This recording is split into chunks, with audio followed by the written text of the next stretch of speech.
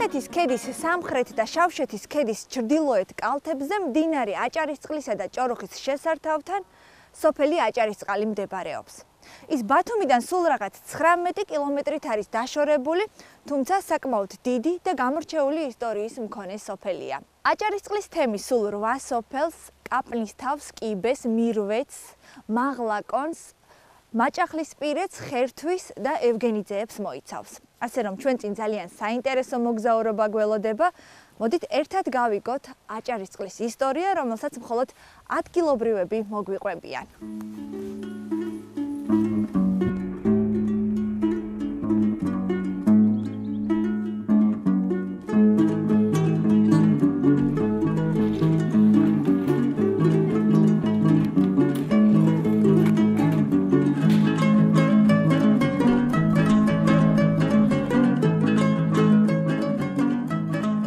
სოფელი აჭარისწყალი ზღვის დონიდან 150 მეტრ სიმაღლეზე მდებარეობს და ხელვაჩაურის მუნიციპალიტეტს მიეკუთვნება.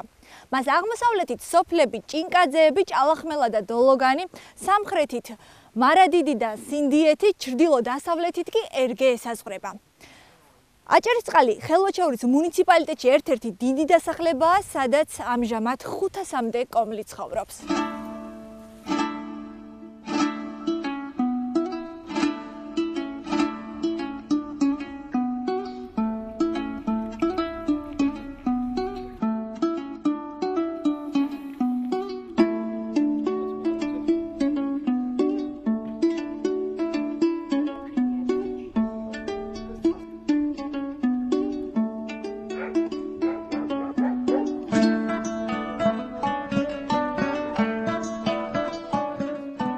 სოფელი აჭარისწყალი ისტორიულ წყაროებში მოიხსენიება დაახლოებით მე-16 საუკუნიდან. სოფელს სახელი ეწოდება მდინარე აჭარისწყლისა და მდინარე ჭოროხის შესართავის მიზეზად. რადგანაც მდინარე აჭარისწყალი მდინარე ჭოროხს ერთვის, დაბა რომელიც შემდგომში ჩამოყალიბდა აჭარისწყალი ეწოდება. აქვე უნდა აღვნიშნოთ, რომ აჭარისწყალი როგორც დაბა მხოლოდ მოიხსენიება მე-19 საუკუნის ბოლოს და მე-20 საუკუნის დასაწყისში.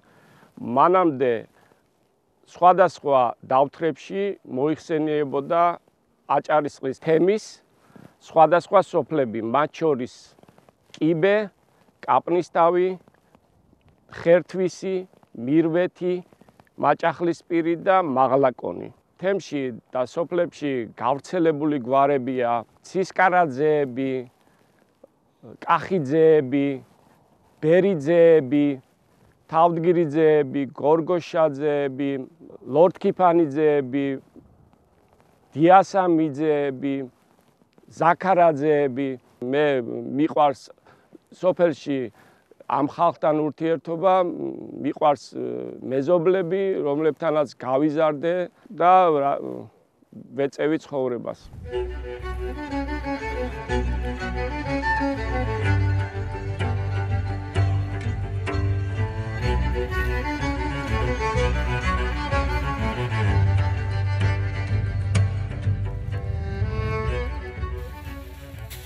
ჩვენ ახლა აჭარისწყლის თემში მდებარე ერთ-ერთ უძველეს სოფელში, ხერთვისში ამოვედით, სადაც ადგილობრივებმა უძველესი ქვევრები და საწნახელი აღმოაჩინეს.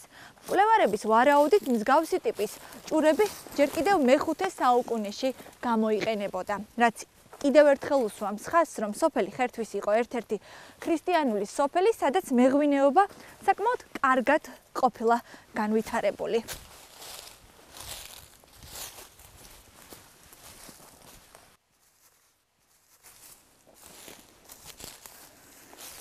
გამარჯობათ ბატონო იაშა. მობრძანდით, გამარჯობათ. გამარჯობათ. მადლობთ, თქვენ როგორ ბრძანდებით? აი, ამოგაკითხეთ სოფელში, როგორც გავიგეთ, გაქვთ უძველესი ქვევრები და არ შემეძლო ეს ყველაფერი საკუთარი თვალით არ მენახა. ერთი შეხედვითაც ჩანს, რომ ეს ჭურები არის ნამდვილად უძველესი.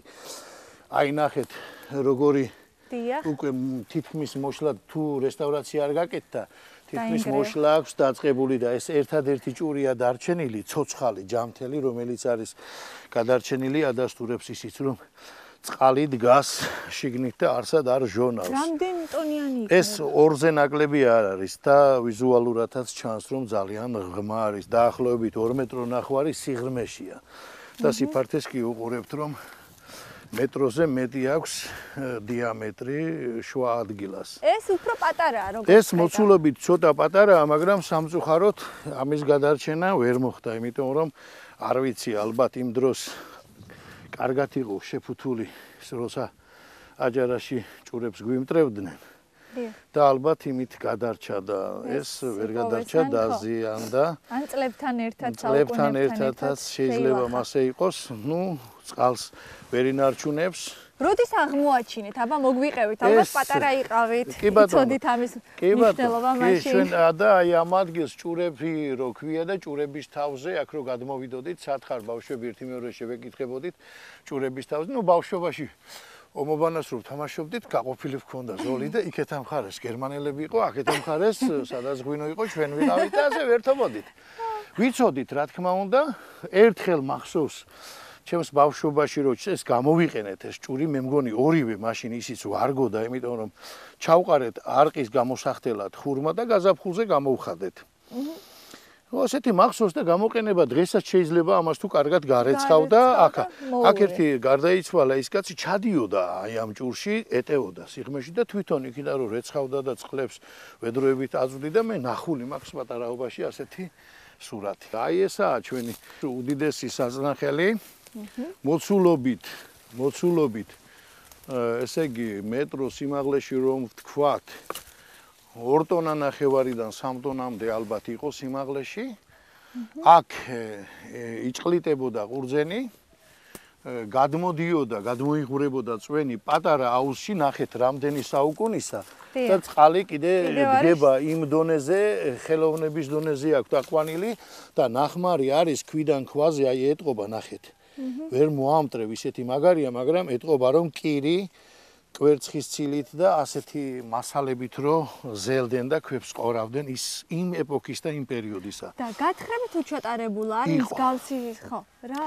ჩვენ კიდე ერთხელ აქ ამოსული იყო და ხშირად დადიოდა, ხშირი სტუმარი იყო, ყველა წერტილი აყვანილი ყავს არქეოლოგს ბატონ ამირან კახიძეს უმაღლეს დონეზე აქა, ყველაფერი შემოძმებული, დასურათებული, მის არქივში ინახება.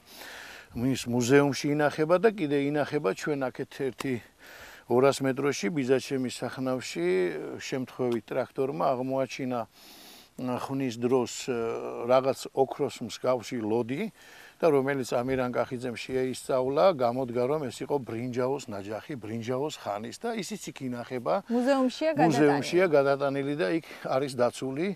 ვაპირებ რომ ხელშეწყობა რომ იყოს ტურისტული განვითარებისთვის, შეიძლება ამის კეთილმოწყობა. აბსოლუტურად შეიძლება. თანამედროვე დონეზე შეიძლება აყვანა, ეს იყოს ისტორია და დანარჩენ ადგილზე შეიძლება ახალების შემატება და ასე შემდეგ და ეს იქნება. კი, ეს არის იდეაში გვაქვს და ნუ ეხლა დღევანდელი ცხოვრება კი იცით და ალბათ წელსაფხულში დავიწყებ ხორცშესხმას და ვნახოთ რა გამოგვივა. მე დარწმუნებული ვარ, ყველაფერი ძალიან კარგად გამოგივათ, მთავარი არის მონდომება და წარმატებას გისურვებთ და ეს უმაგრესი ადგილი გაეცნოს მთელ საქართველოს. გაიხარეთ, დიდი მადლობა. კარგად იყავით.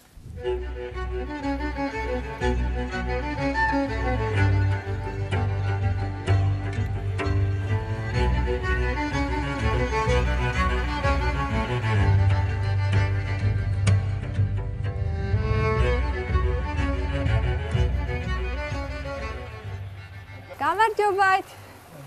როგორ ბრძანდებით? კარგად. რა ხდება კაპლის თავში? კაპლის თავში ბევრი რამე ხდება. ბაბუ, აქ ახლა ამოვედი და ასე ღია ცის ქვეშ მუზეუმი პირველად ნახე და იქნებ მითხრათ დამათვალიერებინოთ რა ხდება აბა? ახლა პირველი ჩვენ დავიწყოთ იქიდან, ჯერ ვნახავთ ეს ადგილი. აი ეს საიდან მოგაფიქრდათ ასე ღია ცის ქვეშ მუზეუმის გაკეთება? აი ჯერ ცოტა რომ გავაკეთეთ, მე გავყევით, მე მგონი იქ გავაწევთ. აი აქედან რომ დავიწყოთ. ხო, ეს ადგილი არის ძველი სასაფლაოები, ეს კრუგში. ეს არის ყველა ქრისტიანული წესით დამარხული. არც ერთი მუსლიმანური წესით არავინმე არ აქვს დამარხული. აქ რომ დგავართ, აქ დასწავლებია. დიახ. ახლა პირველი ეს არის ქვა, რომელიც რომ ჩვენ ღელეში ხდებოდა ბრინჯაოს მოპოვება ანტიკურ ხანაში, ამირანმა მისცა ამას შეფასება 5000 წელი. კახიძემ და ესეც იქიდან ეს სალოცავი ქვა, ეს ისხვილის ქვა. ეს არის ეს თორნე. ეს სტანოკი მე-19 საუკუნის. მაშინ ეს იყო და მაშინ ხო, ამას გამოიყენებდნენ. ეს ხარუღელი ჯილღაბონდრუხს ვეძახდით. ეს სუფრა ძველი ძველებური სუფრა. კი ბატონო, ეს ბუხარი ესე დიდი ხნისა არის. ხალხმა რომ გააუქმა, ჩვენ გამოდანეთ აქ დავდებით. აია, ხანდახან ბიჭები ახალ წელზე რასაც შეწვენ შემოწმენ. ჩვეულებრივ შეიძლება, ყველაფერი მუშამდგომარეობაში. ესაც ჩვენ ვეძახდით ამას საძირკველს. საცეხველს ეძახიან. საცეხვალია ეს ფაქტიურად. ეს არის მუშამდგომარეობაში. ამას იმას იქ და ერთი ფეხი წინ, ერთი უკან, ერთი წინ, ერთი უკან, მაგრამ იცოდე უნდა. ის ხერტალია, ის საჩეჩელია. საჩეჩელი უძველესი. და ეს არის სავარცხალს უძახდნენ, ამით იქსოვებოდა ჩოხაშალები, ღაზლა. იქსოვებ სავარცხალს ეძახდნენ ამას. და საინტერესო. ეს არის თევზი საჭერი ჭვირთი, ამით მეც მაქვს ნაჭერი, ბევრი ახალობა. თევზი ჭერდით მდინარეში. თევზი ჭერდით მდინარეში. ბაბუ, როდის გახსენით ეს მუზეუმი? რომელ წელს გახსენით? რამდენი წელია არსებობს? არ არის. ეს ყველაფერი ამ სოფელშია, ხო? ისე აღმოჩენილი და შემონახული, რომელიც შემდეგ აქ მოიტანეს ადგილობრივებმა. მეორე, ეს არის მაღლა უყურე კრამიტი. მარსელიდან მოტანილი კრამიტია ეს. ეს არის ეს როდის ისი ქრისტიანულ პერიოდში მოტანილი, როდესაც რომ ჩვენი ხალხი ამ ჭურებში ღვინოს ასხამდა და ყიდდა. შემოდიოდნენ ფრანგები და ბალასტის ადგილზე მოქონდათ კრამიტი. რა საინტერესოა. და მე ეს კრამიტი ვისრათ უნდა დაგიყიდებოდა კაპიკებში და იმათ მე ღვინო მიქონდეთ იქიდან. ძალიან დიდი მადლობა ბაბუ, გამიხარდა რომ ასე გაგიცანით სოფელში. ასე უფრთხილდებით თქვენს ძველებურ ნივთებს და დაგემშვიდობებით. წარმატებას გისურვებთ. კარგად იყავით.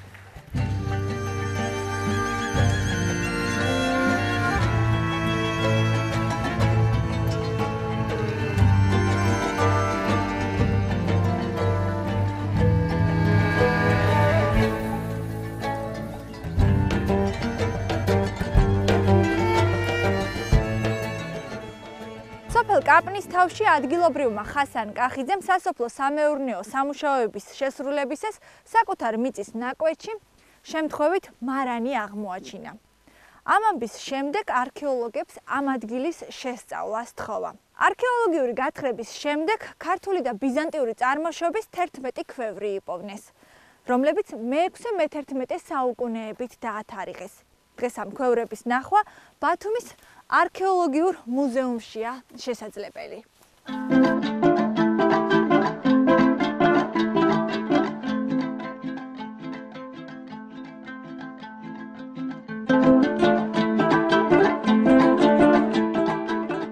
როგორც ხედავთ, ჩვენი მხარე აჭარა ძალიან მდიდარია ისტორიული მემკვიდრეობით, რომელიც უკავშირდება უძველეს ცივილიზაციებს.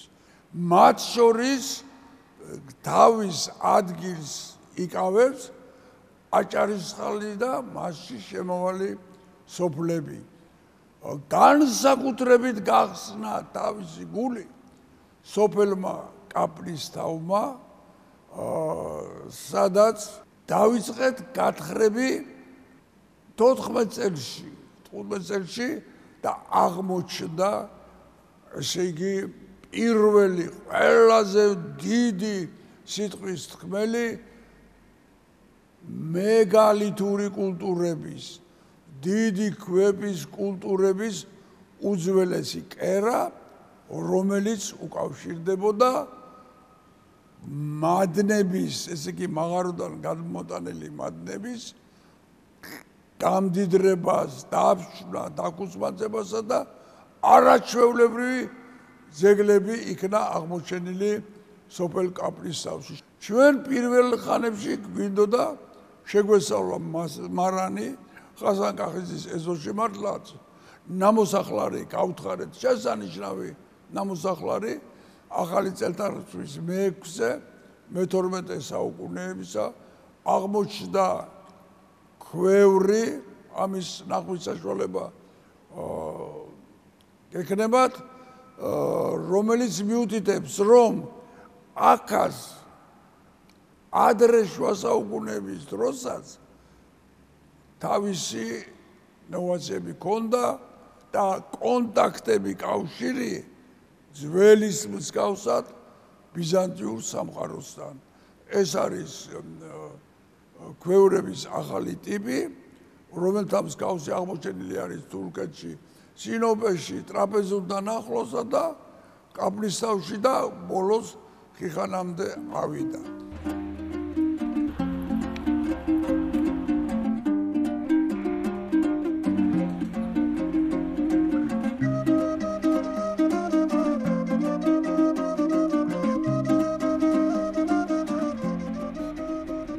აჭარული ღვინის სახლი, ასე ქვია ამ ულამაზეს ადგილს, რომელიც ხელვაჩაურის რაიონში, სოფელ აჭარისწყალში 8000 კვადრატულ მეტრზე მდებარეობს. ის აერთიანებს მარანს, ღვინის ქარხანას, რესტორანს, ჩხავერის ვენახებს და ამ ულამაზეს ეზოს, რომელიც მთასა და მდინარეს შორისაა მოქცეული. აჭარული ღვინის სახლი წელიწადის ნებისმიერ დროს, როგორც ადგილობრივების, ასევე აჭარაში ჩამოსული ტურისტების თავშეყრის საყვარელ ადგილს წარმოადგენს. გამარჯობათ. მოგესალმებით. როგორ ძანდებით? ალბათ. რა ხდება აბა ღვინის სახლში, რომ მოგვიყვეთ? გვიამბოთ. საკმაოდ ლამაზი ტერიტორია გაქვთ და ძალიან ერთი სიახლე გვაქვს ის რომ აი 5 დასახლების ქვევრის ღვინოები, რა თქმა უნდა, პატარ-პატარა მოცულობებით, იმიტომ რომ ტურისტული ორგანიზაციები კერძო შეკვეთებზე უნდა დადავიანოს, რომ თვითონვე გახსნან, თვითონვე დააგემოვნონ და რა თქმა უნდა, გახსნილი ქვევრი, რა თქმა უნდა, უკვე მათია. რა თქმა უნდა, რაღაც გარკვეული საფასურით. რა თქმა უნდა, ანუ ყველაფერს სთავაზობთ აქ მოსულ სტუმარს, რომ მაქსიმალურად სიამოვნოს. ერთ-ერთ მასტერ-კლასებში აი ესეც გვაქვს. ჩვენ ახლა მასტერ-კლასები გვაქვს დაახლოებით 12 დასახელების, მათ შორის არის რა თქმა უნდა, ღვინის ჩაწურვის მომენტი სეზონთან დაკავშირებით, ჩურჩხელის ამოღება, ქართული პურის სხობა, ხინკლის მოხვევა, ქართული სიგარის, ასე ვთქვათ, გახვევა, პლუს ამას სიგარის, ასე ვთქვათ, ხელით თუთუნის ხელით დაჭრა და სხვა. დაახლოებით რამდენი წლის წინ გაიხსნა იდეა როგორ მოვიდა და რატომ ეძახიან დღემდე ქედის ღვინის სახლი, როცა ეს არის ხელვაჩაურის აჭარისწყლის მიზეზი მარტივია. ქედა ცნობილია როგორც მეღვინეობის და მევენახეობის, ასე ვთქვათ, რაიონი. თავიდანვე ჩაფიქრებული იყო, რომ ქედაში გაკეთებული იყო. შერჩეული იყო ერთი ადგილი, რომელიც შემდგომში გეოლოგების მიერ უარყოფილი იყო და დაწონებული იქნა. ყველაზე საუკეთესო ადგილად შეირჩა ეს ტერიტორია, იმიტომ რომ ახლა მდინარის პირას აემხელა, ასე ვთქვათ, გაშლილი ტერიტორია ძალიან ძნელი მოსაზრებელია ამ აჭარისწყლის ხეობაში მთლიანად.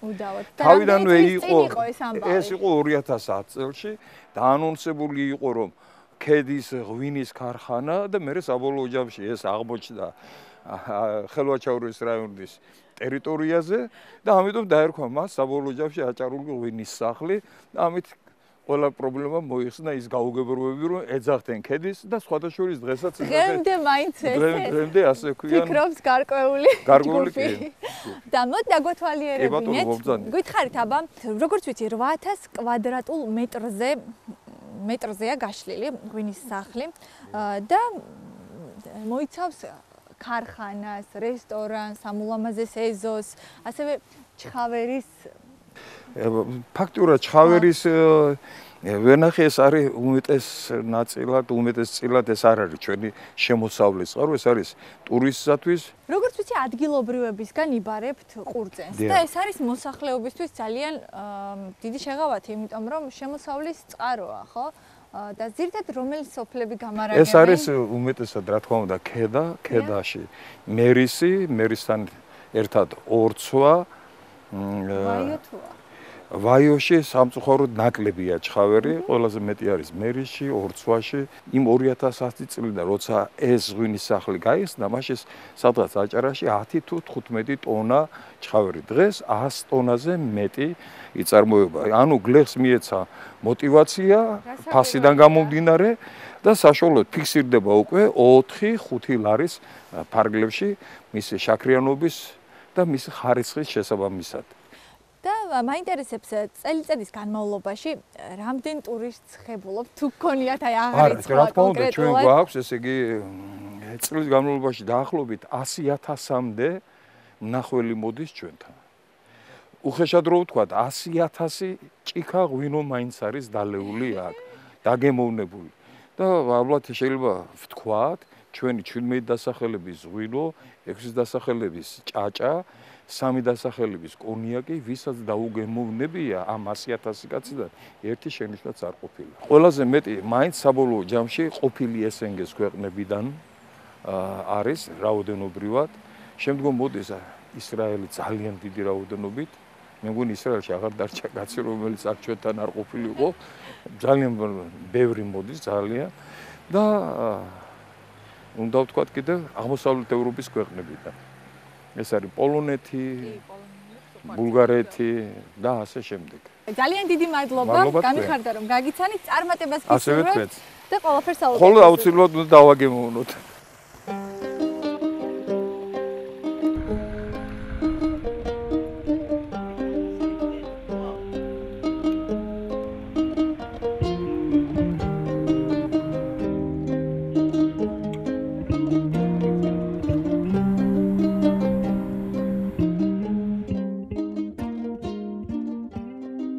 აჭარისწყლის ივერიის ყოვლად წმინდა ღვთისმშობლის კარის ხატის სახელობის ტაძარი სოფლის შესასვლელში შეგხვდებათ. ეკლესიის მშენებლობა 2001 წლის 28 მაისს დაიწყო, რომლის ინიციატორი ადგილობრივი ჯუმბერ ზაქარიაძე იყო. მან ეკლესიის ასაშენებლად თავისი საკარმიდამო ნაკვეთი გამოჰყო. სოფლის მოსახლეობის 5 წლიანი დაუღალავი შრომის შემდეგ ეკლესია 2006 წლის 14 სექტემბერს მეუფე დიმიტრის ლოცვა კურთხევით გაიხსნა.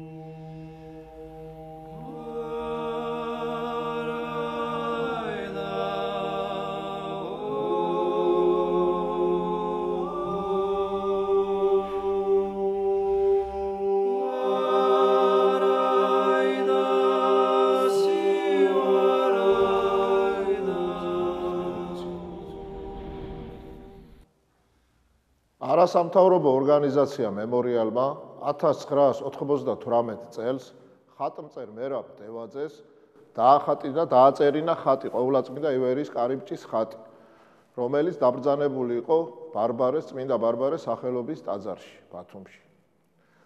და იქ ჰქონდა წარწერა ხატს, რომ ეს ხატი დაბრძანდება მისი სახელობის ტაძარში, რომელიც ღვთისნებით აშენდება აჭარაში.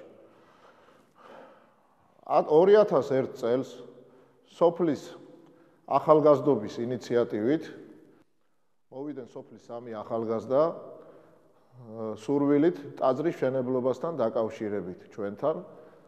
მამაჩემა ჯუმბერ თომა ზაქარიაძემ გამოყო მისი საკარმიდამო მიწის ნაკვეთის ნაწილი ფართი და 2001 წლის 28 მაისს დაიწყო ტაძრის მშენებლობა. ტაძრის მშენებლობაში უამრავმა ადამიანმა მიიღო მონაწილეობა, უფალმა ყველას შეუწიროს ის მათი გაღებული შრომა, ზოგმა შრომის სახით, ზოგმა შემოწირულობის სახით და უფლის დიდებით 2006 წლის 14 სექტემბერს მეუფე დიმიტრის ლოცვა კურთხევით ეკურთხა ტაძარი და დღეს ტაძრის წინამძღვარია მამა იოსები მამულაძე, რომელიც კვირაში ერთხელ ამოდის და ატარებს წირვას. ეს არის ყოვლადწმინდა ივერიის კარიბჭის ხატის სახელობის ტაძარი.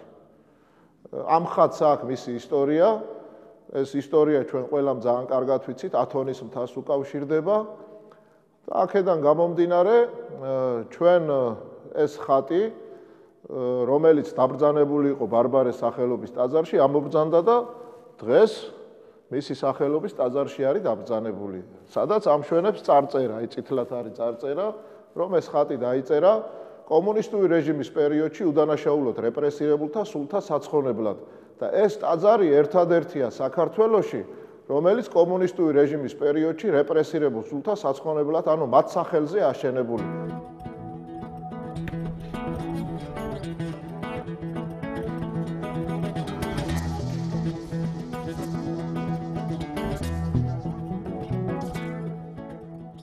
ჩვენ სოფელში პირველი სკოლა გაიხსნა 1905 წელს. 1914 წელს გარკვეული მიზეზების გამო სკოლა დახურულა. ეს იყო 4-კლასიანი სასწავლებელი. სკოლა განახლდა კვლავ 1921 წელს. შენობა, რომელსაც ახლა ჩვენ კადრში ვხედავთ, პირველად ექსპლუატაციაში 90 წლის წინ შევიდა. ეს იყო 1929 წელი. იმ დროისათვის ძალიან კარგი და ერთ-ერთი იშვიათი შენობა იყო მთელ რეგიონში. 1937-38 სასწავლო წელს მანამდე არსებული არასრული სკოლა გადაკეთა სრულ საშუალო სკოლად. შემდგომ ამისა 1942 წელს სკოლის ბაზაზე გაიხსნა პედაგოგიური სასწავლებელი. 1955 წელს დაიხურა პედაგოგიური სასწავლებელი და ფუნქციონირებას აგრძელებს საშუალო სკოლა. მოგეხსენებათ, ყველა სოფლისათვის დამახასიათებელია მიგრაციის პროცესი, ჩვენ სოფელშიც ასე ხდება. ამჟამად სკოლაში ირიცხება 157 მოსწავლე, 5 დაქვემდებარებულ სკოლაში 28 მოსწავლე, დასაქმებულია 32 კვალიფიციური კადრი. მე ჩემს კოლექტივთან ერთად ვცდილობ ხელი შეუწყო მოსწავლეების ღირსეულ მოქალაქეებად ჩამოყალიბებას, რასაც ეს სკოლა საუკუნეზე მეტია ემსახურება.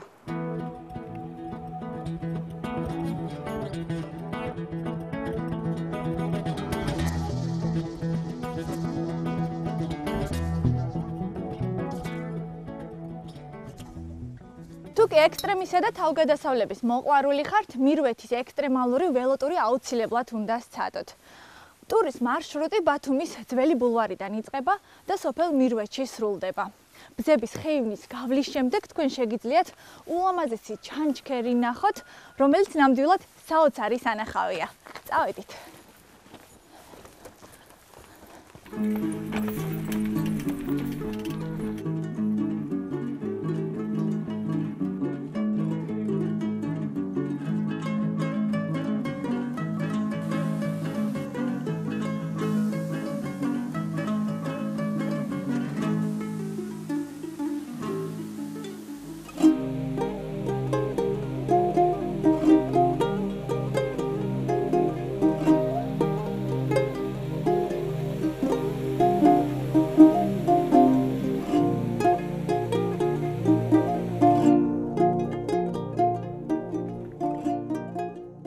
მირვეთის ისტორიის შემადგენელი ნაწილია ეს თაღოვანი ხიდი, რომელსაც ადგილობრივები თამარის ხიდთან ერთად კირის ხიდსაც ეძახიან.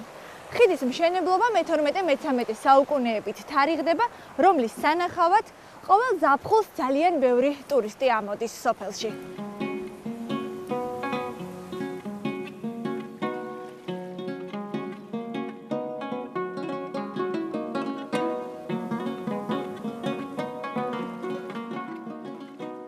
ჩვენი სოფელი გზაზე მდებარეობდა. ართვინიდან ბათუმში მიმოვალი გზა იყო. გზა იყო და სულ მუდამ მოძრაობაში იყო ეს გზა. გზა ისეთი აღა სამანქანე იყო, ამას ვერ ვიტყვით, მაგრამ ესე იგი ურემი დადიოდა, ფაეტონი დადიოდა, ცხენებით დადიოდნენ. სოფლის ზევით, აღა სოფლის იქეთ მხარეს არის ხანიკარს უძახით ჩვენ. ხანიკარი ეს იგივე ნიშნავს დასასვენებელ ადგილს.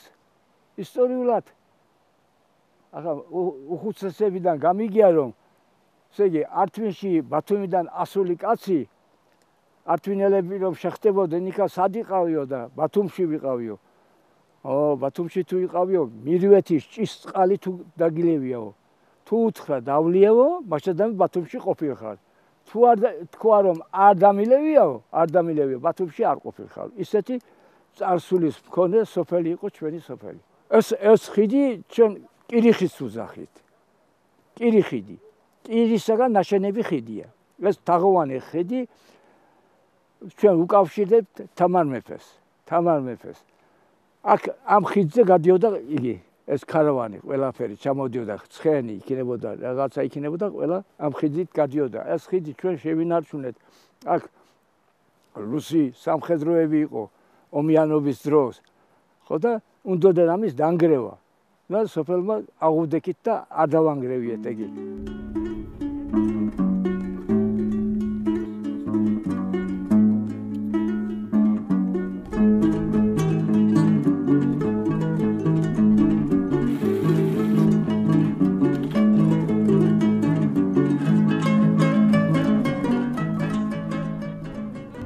მირვეთი ისტორიული სოფელია იმდენად რამდენადაც უწინ როცა არ იყო საშუალება გზების ასეთი როგორც კომუნიკაციების ძირითადი სამოგზაურო იყო ჭოროხი. ჭოროხზე მოძრაობა ხდებოდა ბრტყელძირა ნავებით, რომლებსაც ამზადებდნენ როგორც მირვეთში, ისევე მარადიჩში. სწორედ ამ მონაკვეთში ართვინამდე დადიოდნენ ნავებით. თურქეთიდან მოჰქონდათ ამ ნავებით უამრავი რაოდენობის კერამიკული ნაწარმი, ქვეული, დერგი, ჭურჭელი და ღარიანი კრამიტის სახურავი, რომელიც დღესაც შემორჩენილია ბევრ ძველ სახლებზე. ნავებს სპეციალური მართავდნენ სპეციალისტები, რომლებსაც რეიზებს უწოდებდნენ. ამ სოფელში ცნობილი იყვნენ ჭელიძეები, რეიზი იგივე კაპიტანია ქართულად, ჭელიძეები, რომლებსაც დიპლომიც კი ჰქონდათ ამ ნავის მართვის. შეიქმნა ტურისტული მარშრუტი მირვეთი, სადაც უამრავი დამსვენებელი მოდის, ძირითადად სხვათა შორის მართლაც საზღვარგარეთლები არიან. ბევრი ისრაელიდან მინახავს, რუსები, ნებისმიერი კუთხიდან. ასე რომ ჩვენი მირვეთით მე მაგალითად მირვეთელი ვარ და ძალიან ამაყობ ჩემი სოფლით.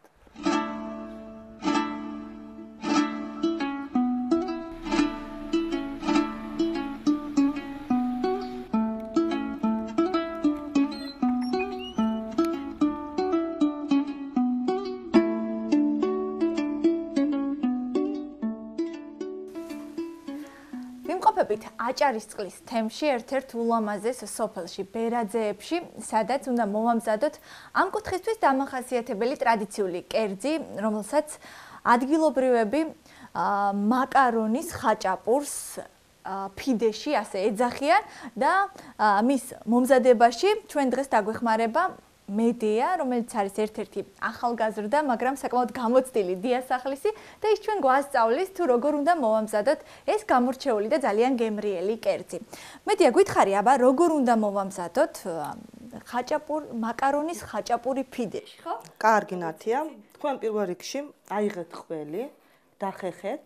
მოდი მანამდე გითხარი, რა არის საჭირო ამ კერძის მოსამზადებლად? ამ კერძისათვის საჭირო არის მოხარშული მაკარონი, არაჟანი, ერთი ჭიქა, დაახლოებით 200 გრამი ერბო, 2 ცალი კვერცხი და 9 კილოგრამამდე ყველი. და სახლში გაკეთებული ასეთი ფიდე. არის შესაძლებელი. ფიდეს ეძახიან აქაურები, ადგილობრივები და ძირითადად მაღალმთიანეთში, რომელიც არის ქართული გამომცხვარი ლავაში და თქვენ შეგიძლიათ მაღაზიებში თუ რა თქმა უნდა გადაწყვეტ ამ კერძის მომზადებას შეიძინოთ აი მსგავსი სახელწოდებით, რომელიც ხშირად მოიპოვება. ჩვენ შევუდგეთ საქმიანობას, აი როგორ უნდა დავიწყოთ? თქვენ აიღეთ ყველი, დახეხეთ, მანამდე მე ფორმაში მოვამზადებ ლავაშს. მე დავხეხავ ყველს. შემოუკეცავთ ასეთ კიდეებს. რამდენი ფიდე ჭირდება? დაახლოებით 3-4 ცალი, დაახლოებით. ასე მოვამზადებ.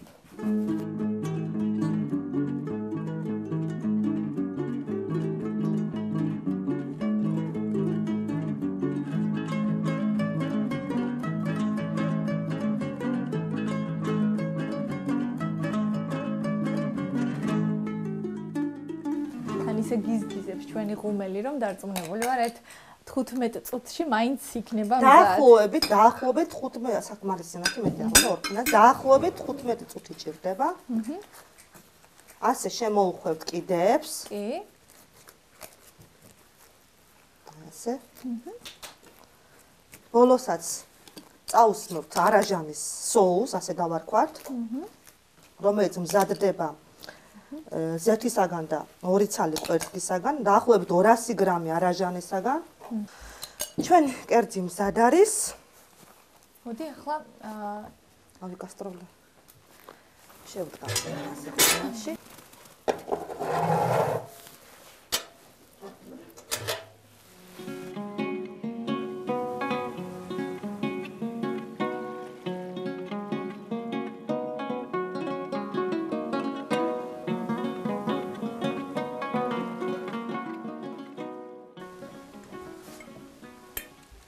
გამოვიდა ჩვენი ძალიან გემრიელი.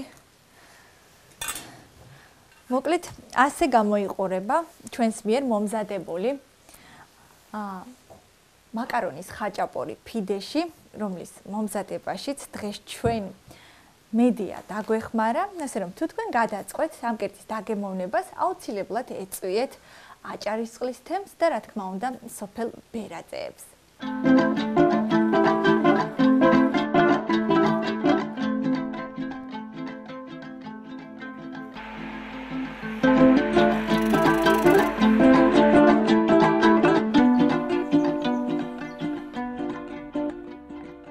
აჭარისწყლის კულტურის სახლთან არსებული გოგონათა ვოკალური ჯგუფი 2007 წელს შეიქმნა. ჯგუფში სულ 5 წევრი მღერის, რომელთა შესრულებულ ფოლკლორულ თუ საესტრადო სიმღერებს წლების განმავლობაში არაერთი სიგელი თუ მოწონება დაუმსახურებია. გოგონები სპეციალურად ჩვენი გადაცემისთვის შეიკრიბნენ დღეს და მათი კუთხისთვის დამახასიათებელ აჭარულ შაირებს გვიმღერებენ. გამარჯობათ! გამარჯობა! როგორ ხართ? მადლობა, კარგად თავად. გაიხარეთ, მეც არ ამიშავს, მოკლედ გავიგეთ თქვენი სოფლის ისტორია და რა თქმა უნდა, არ ვტოვებთ აქაურობას, ისე რომ არ მოვისმინოთ თქვენს მიერ შესრულებული აჭარული შაირები. მაგრამ სანამ გვიმღერებდეთ, გითხარით აბა, დაახლოებით 11 წელია არსებობს თქვენი ვოკალური ჯგუფი და გითხარით როგორ შეიქმნა, იდეა საიდან წამოვიდა და როგორ მოაგროვეთ ეს ულამაზესი გოგონები? ეს ულამაზესი გოგოები ჩვეულებრივად მე ხელმძღვანელობდი ვოკალურ წვეს, დღემდე ვამუშავებ, შეიკრიბნენ ჩვეულებრივად ვოკალურ წვეში გავერთიანდით, აქედან საუკეთესო ხმები ავარჩიეთ, შევიქმნით ერთი ჯგუფი, ანუ დღემდე ვართ, შემდეგ ზოგმა გაყვა ამ პროფესიას, ზოგი დარჩა ასე ვთქვათ თვითნასწავლი, დღემდე მოვედით როგორც მოყვარულები ალბათ, იმიტომ რომ დღემდე ვართ დაუფინანსებელი ჯგუფი. და ამისთვის ვიკრიბებით ძალიან იშვიათად, როცა მასობრივი ღონისძიებები კეთდება, მხოლოდ მაშინ ვიკრიბებით. მანამდე სამწუხაროდ ვერა, მაგრამ მაინც ვახერხებთ ერთად ყოფნას, იმიტომ რომ ძალიან გვიყვარს ხელოვნება. ნამდვილად. ძალიან ხშირად პირველი, მეორე და მესამე ადგილის მფლობელები ვართ. ვასრულებთ ფოლკლორულ სიმღერებს, ასევე საესტრადო სიმღერებსაც. და ვნახოთ სამომავლოდ თუ კი დაგვაფინანსებენ, გვექნება ალბათ გეგმებით. მე დარწმუნებული ვარ, ყველაფერი ძალიან კარგად იქნება და თქვენი პერსონალური კონცერტი რომ გაიმართება, აუცილებლად გესტუმრებით და მობრძანდით. მჯერა რომ ძალიან ბევრი მაყურებელი გეყოლებათ. მობრძანდით, გაგვახარებთ ძალიან. ახლა კი მოდი გვიმღერეთ და დავარწმუნოთ მთელი საქართველო რომ ძალიან კარგად მღერი ხართ. შენი შავი ჩოხა მაჯებში აგანიერი შენ რომ ცოლი მოგიგდება მე ვიქნები მაგიერი თანალინალინაო თანალინალინაო თანალინალინაო თანალინალინაო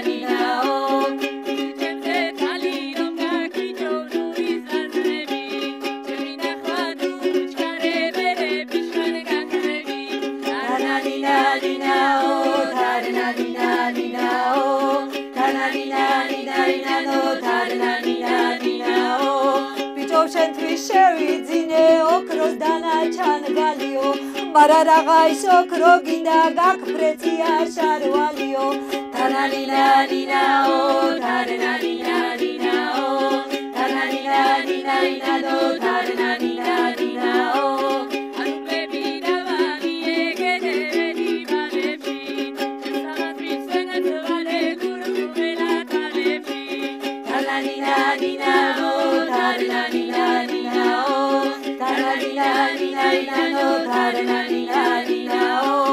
ახლანდელი ბიჭუნები გვაწონებენ თავებსო ჯიბეში რომ ჩუხედო ქორწილი აქ თაგვებსო თანალინალინალო თანალინალინალინაო თანალინალინალინაო თანალინალინალინაო ნაბაში მიგერა გოჯებამდე დიმიშენა